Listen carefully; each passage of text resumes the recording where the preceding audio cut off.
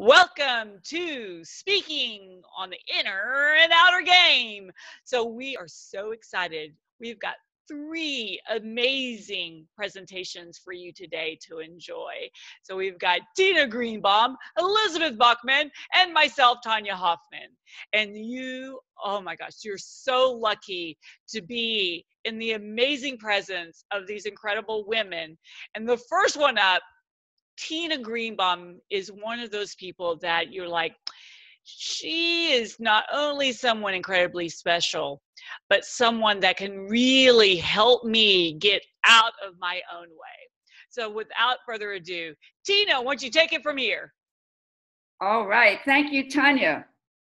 So we're going to talk a little bit about the inner game and the outer game and how we might all put it together. So my specialty is the inner game. What do we talk about when we think of the inner game? It's kind of what goes on between your ears. In order to present a speech, there's a whole bunch of things that happen, and I know many of you are very familiar with this process. So we have the logistics, putting the thing together. We have the marketing. We have, writing the speech. We have all these different pieces. But how much time do you actually spend on what goes on between the ears? So I'm going to give you 3 tips, things that I've used in my career and that I teach people, and I think will help you gain that sense of confidence, because it's confidence that frequently keeps us from being all that we can be. Even if we get out there, sometimes we're just not all of what we have to offer. So I want to give you 3 things. Number 1, practice. What does practice do for us? For one thing, it helps us to learn not only what it is that we're going to present, but it helps us to learn how we think. Some of us are visual. Some of us are auditory. Some of us are kinesthetic. It's very important for you to know your own personal style. I know when I practice, and I put something in front of me, sometimes my bullet points that I want to remember. If I close my eyes, I can visualize them. I can see them. If I practice it enough, what happens is the left side of the brain will quiet down. All that chatter, oh, am I going to remember? And what's going to happen? And what if they don't like me? And blah, blah, blah, blah, blah, blah, blah. All that chatter begins to quiet down. The right side of the brain begins to open up, where our creativity is, and where our muscle memory is, and where that speech is.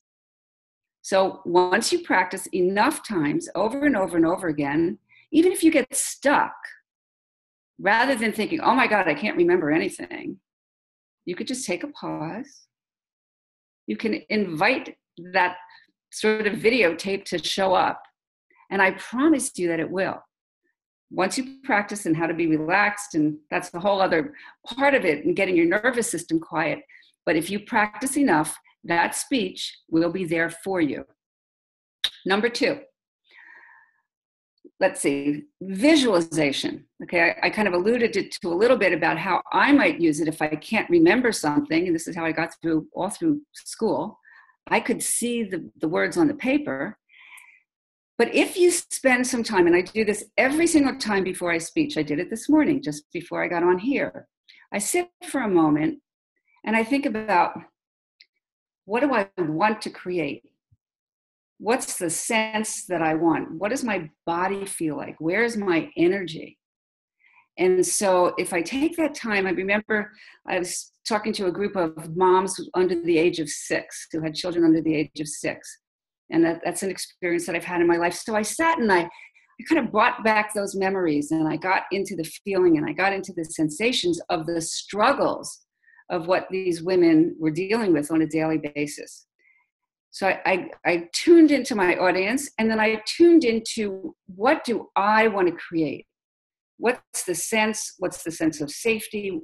How do I want to move my body? A lot of the things that Elizabeth may be talking about. But I watch it, I make a movie, and I visualize it ahead of time. So that's number 2. Number 3, which is a really, really, really important one, is to be aware of your energy. When we get nervous and when we get agitated, where do you think the energy goes? Well, I can tell you, it goes up out of our head and into space, and somehow we are disconnected from ourselves. So if we want to give a really good speech and we want it to come from our heart, we have to connect to it. So what we want to do, again, this is some of the kind of things that you want to do before you speak, but also when you're speaking, and if you get distracted and you lose your focus, you want to come back and you want to ground yourself. What do I mean by that? Many of you may know what that means, but I want to be aware of where my energy is. And one of the easiest ways to do it is find your feet. Just find your feet. And once you do that, and you can extend your energy all the way down into the earth, and again, it'll start to bring that material that you have memorized, or not really memorized, but that you know and that you've practiced and you're familiar with. It's going to bring it back to you. So when I'm talking, there's a whole bunch of things in the mental game and practice and ways to calm your nervous system and how to relax and so on. But these three things, number one, practice your speech. Practice it over and over and over again. Know your beginning really well.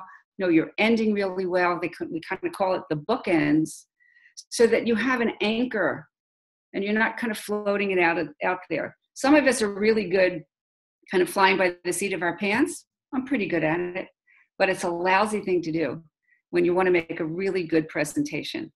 So practice, get that stuff in your nervous system so that you can count on it and it's with you. It's like your best friend. Number two, use the power of visualization. When you visualize, make it very, very vivid. Feel what it feels like. See the colors, see your audience, see the room. How big is it? See yourself on stage. And you know that if you do this, your nervous system is already set up for success. This is what great athletes do and great performers. They do a lot of visualization before an event. So you're going to visualize. And number three is you're going to ground yourself.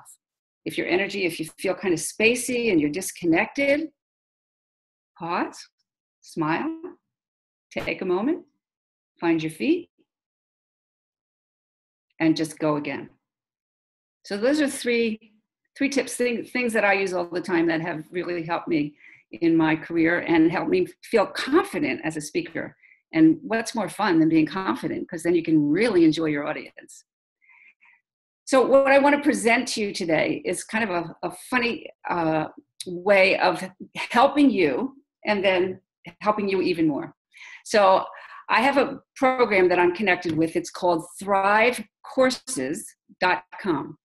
And on it are courses, modules by many different great business coaches, speaker coaches, personal growth coaches, people that are just kind of very experienced. And you can buy this as a package for this absolutely ridiculous price of $7 a month.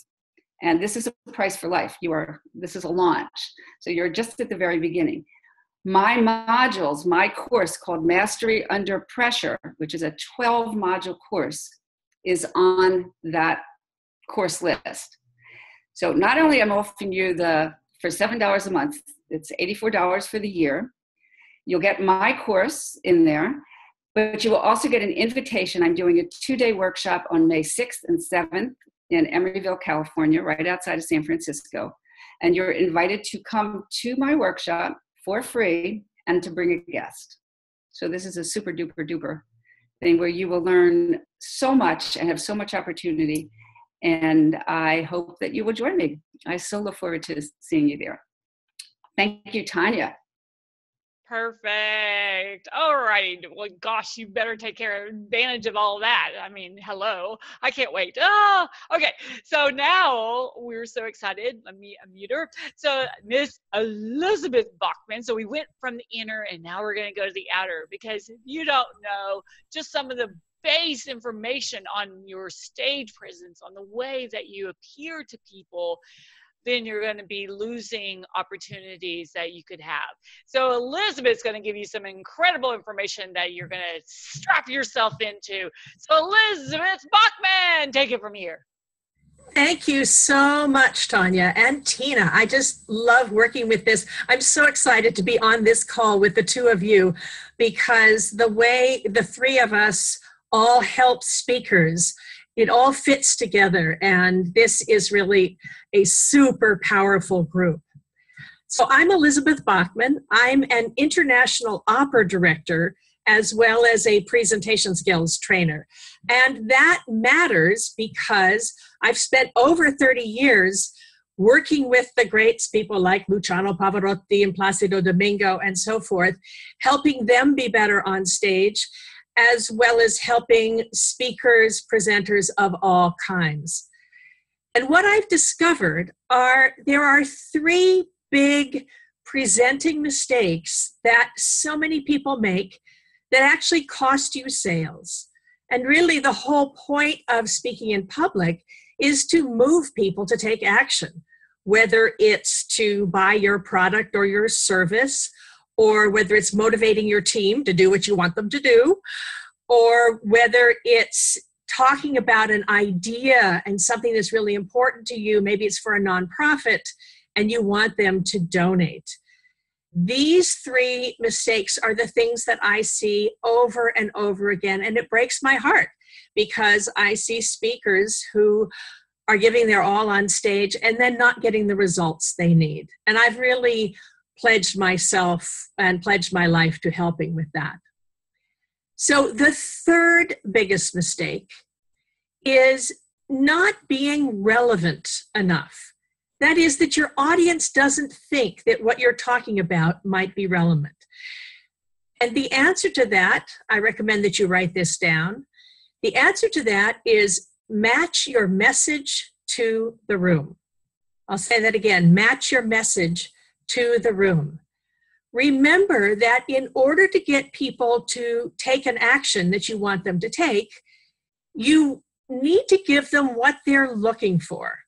Now, I've heard lots of speakers say, yeah, but they come to me looking for something, but what they really need is something else. And what I urge you to do is give them what they want to get them in the door, to get them to work with you or take the action you want them to take.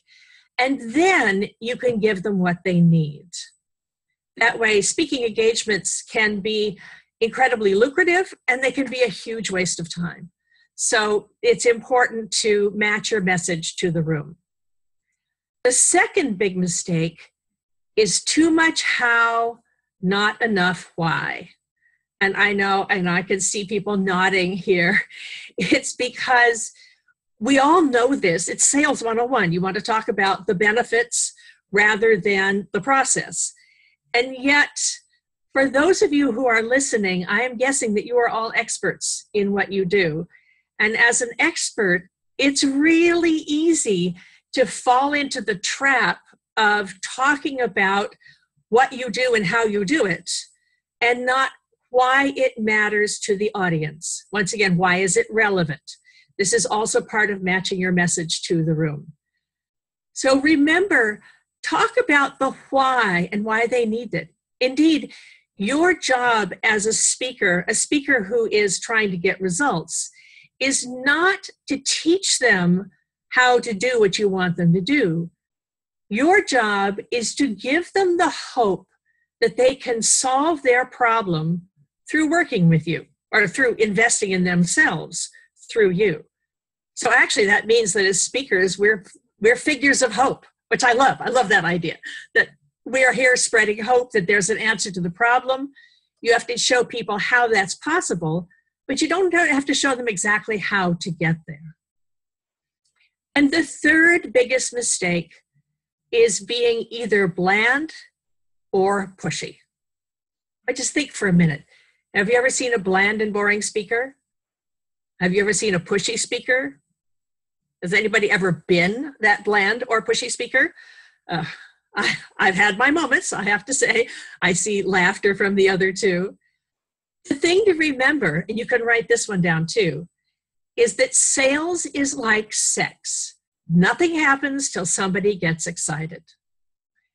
The reason why this matters is that only 7% of what people perceive about you comes from your words. The other 93% is how you deliver them, who you are in the room. This matters if you're doing an internal presentation, if you're presenting to a group. It matters in job interviews. It matters in pitches for funding. All of this, 93% of what people perceive about you is going to be how you deliver the material, not so much the material itself. And I love this part because that's what I've spent the last 30 years doing, is teaching people how to deliver great material and to get the action and get the result that they want. So remember, match your message to the room. Don't do too much how, concentrate on the why. And be sure that you have somebody help you with your delivery. Because as a speaker, you can't see yourself speaking. You've got to have someone who's got informed, educated eye to give you the right feedback. Now, for those of you who'd like to learn a little bit more about this, I'm called the Star Maker for Speakers, and you can get my free gift. It's a series of short, useful tips that come by email every week or so. It's called the Star Maker's Secrets for Speakers. It's my gift to my fellow speakers from my 30-plus year of training presenters. And you can find it at starmakerforspeakers.com/free gift. That's StarMaker, the word for, F-O-R, speakers, plural.com/free gift. And now I am super excited to introduce the amazing Tonya Hofmann, because we've got the inner game from Tina. We've got the outer game from a little bit of the outer game from me. Tonya's going to show us how you do this in business and how you can actually make a life as a professional speaker. So Tonya, take it away. Thank you. Yay. I'm so excited to be here and give y'all some insight. And, a lot of what we do as business owners, as coaches, as speakers, as fill in the blank, is really showing people what's inside of our head so that they can experience and do whatever we're excited about them doing, right? And what people have a hard time with is they get stuck with, I need to be like Tina. I need to be like Elizabeth. I need to be like Tonya instead of being like you. So what I want to talk today about is the branding of you, your uniqueness, your part about you that makes people drool to get to know you. They're just craving to know who you are because you stand out. Now, I get how uncomfortable it is to stand out. And when we start looking at developing this whole variety of what do we do on social media? What do we do on a website? What do we do in front of people on stage? What do we do on a webinar? When it all comes down to it, there's two things that matter. How do you make people feel when they're around you? They hear from you, they see you, they go to your website, right? The feelings that's provoked. And then does that resonate with the people that you're actually trying to target? Because a lot of times we get surrounded by people, we keep gravitating people to us that are really not our ideal clients, and we don't know why. And it's usually because of us, because of ourselves. The way that we're projecting is drawing those people in. So when you start looking at your personality and the way that your website looks and the way you're presenting yourself on stage, is it cohesive? Is there a message that attracts your right target market? So let's take, for example, I used to be an incredible introvert, and I know people have a hard time believing that. So I always have to show you the picture. This is me, 2005. The Leander Chamber of Commerce holiday gala, ladies. This is what I wore for the gala. Now, I show this because, hello, thank goodness I had a hair change. But back then, I thought I had to be professional and quiet, and I got to, fit in. And the more that I did that, the more I fit in and I was invisible. So as soon as I started pushing myself out there and said, okay, who is Tonya? And then I emphasized who Tonya is on the colors, the emotions, the words, everything. Now people are actually drawn to me. Back then, people were drawn that were negative and I don't have money, because that's the way I thought. I was negative. I didn't have any money. And because of that, that's who, wanted to be around me, because people gravitate to people that are like them. So I started going, okay, in 2007, I made my first rule. You have to be nice. I was like, whoa, all right, let's push all those negative people away. All right, no more negative ninnies, meaners, nothing like that, right? No grumpiness allowed. And then all of a sudden I got people that were around me that were smiling and that were happy. So what is your rule? Really, what is your rule? You can make up your own rules, right? The next rule that I have is you have to be not perfect. Why? Because I was really tired of people expecting me to, have everything in my email spelled correctly. And I'm like, I have a speech impediment for one thing, so trying to write and to coordinate all that doesn't always work out. And it really wasn't my personality anyways. It didn't really matter to me, even though I have an English major, all right? So it doesn't really matter. Because to me, it's all about communication. So what are you communicating? So I want you to go and really think about what is your core values. And then I want you to tell people that. I want you to make 2 rules. And I want you to tell the world. I want you to tell social media. I want you to put it on your website. I want you to own those 2 rules, right? And it could be that you're wanting people that are serious about business. Maybe you want people that are incredibly professional. Maybe you want very elitist. Maybe you want down to earth, right? Look at the guys on there with the big beards, Duck Dynasty people, right? So they own that look, they own that brand, because that's who they're trying to draw in. It's people who resonate with that. So just own whatever kind of crazy type of person you are, just own it and then emphasize it. And then continue to emphasize it, and you will own your amazingness. All righty. So I want to invite you to, if you have trouble, it's like, I wish I just had someone to talk to about this. I would love for you to enter my contest. So I do a contest every month. So no matter when you're listening to this, go ahead and jump in on it. Go to my website, Tonya Hofmann. Remember, it's Tonya's with an O. So Tonya, and then Hofmann. All right, my husband's family does not know how to spell it right, so you have to get it right. It's 1 F and 2 N. So H-O-F, like Frank, 1. So HOFMANN, so Nancy.com. TonyaHofmann.com/win, W-I-N, win, right? So TonyaHofmann.com/win. And then let me go over again real quick. So to get Tina's great information and make sure you get all of her amazing things, like I'm going to go do right away. It's Thrive Courses with an S at the end, .com/start/19. Okay. And then to get Elizabeth, you want to go to Star Maker for FOR speakers with an S.com/free gift all together. All righty, let me bring on these lovely ladies.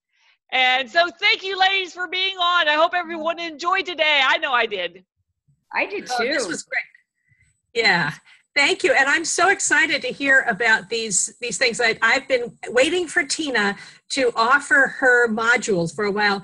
I know so many people who've taken Tina's courses and just blossomed. And I really love what you were saying also, Tonya. It reminds me of a client I had who was convinced that she really had to be serious in business because what she's doing, and she was convinced that she wasn't allowed to be funny. And I worked on her. It took a while, but she wasn't making speeches. And I said, you're funny. If you allow yourself to be funny, I promise you'll have better results. And now she's letting her own humor, she's being herself. Yeah. She's letting her own humor coming in. And now the sales are coming in. So I really love what you both said. It's so germane to what we do. Awesome. And I'll put in my 2 cents because I have my pencil and paper I was writing down from both of you when you said, write this down. And I did. And so this is really valuable information. This is beyond just a little chit chat kind of conversation. You know, each one of you, and I certainly have plenty of experience. We have so much to offer, and we're so delighted to be able to offer it. And one of the things that I didn't say is that I do sell that program that I'm offering on that thing for $1,000. So go for it, babe. Go grab it. And it would be my pleasure to have you. That's awesome.